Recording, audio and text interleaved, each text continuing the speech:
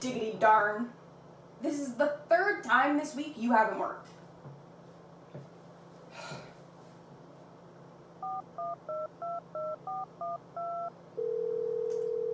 The person whom you're trying to reach is currently unavailable. Are you kidding Please me? leave a message after the beep. Seriously? When's my landlord gonna come and fix my sink? Huh? Am I have to fix it myself? Hello, I am the expert on all things maintenance and repairs when it comes to what tenants should and shouldn't do. There are a few things that can happen in this situation, but fixing it yourself is not an option because your landlord takes care of all your maintenance and repairs when it comes to your rented house.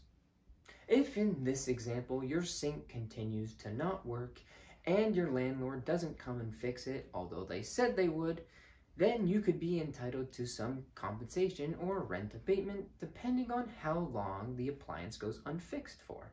To get the compensation or rent abatement, a tenant should apply to the Landlord and Tenants Board and fill out the T6 form within 1 year of the maintenance problem.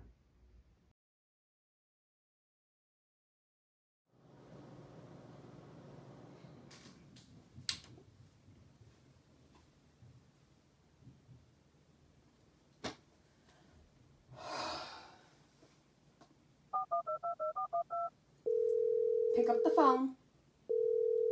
Pick up the phone. Jeremy, dude, you gotta fix these lights, man. Oh, no. You knew about those faulty light bulbs before moving in. It's not my problem anymore. Hello again, and as the agreement goes between the landlord and the tenant, the landlord must replace any faulty items or appliances that are in the rented space. This also includes if the tenant agrees to the rented space with a faulty item present. So in this scenario of the tenant calling the landlord about a faulty light is the correct way for the tenant to go about this situation. No, it is your problem because this is your house. Ah, mice. No, I cannot do this again. Oh my God, I have to go and buy more mouse traps. God. Actually, in this scenario, the tenant does not have to catch or dispose of the mice. Getting rid of pests and making sure they don't get in are part of the landlord's duties. The landlord must also take care of keeping the rentals at 20 degrees Celsius from September 1st to June 15th. As well, the landlord must clean and maintain common areas unless otherwise specified on a signed piece of paper in the rental agreement. These are just a few examples of some of the responsibilities that a landlord has in terms of maintenance and repairs. Baby, come here. Attack the mice. Attack the mice. No, don't come. Oh, attack the mice. I don't really want to clean this or fold any of that. Maybe I'll give my landlord a call and have him do it. So you might be thinking that the tenant is gonna call up the landlord and get them to clean their room. Actually, not this time. Yes, a landlord has to do all the maintenance and repairs, but cleaning a dirty room is not one of them.